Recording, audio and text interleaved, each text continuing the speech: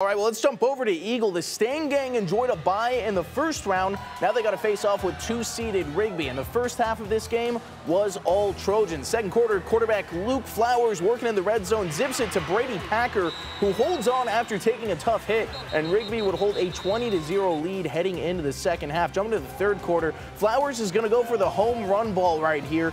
And his same receiver, Packer, comes down with it, breaking a pair of tackles on his way in for another 6 points. But Eagle would find an answer. No shutout tonight.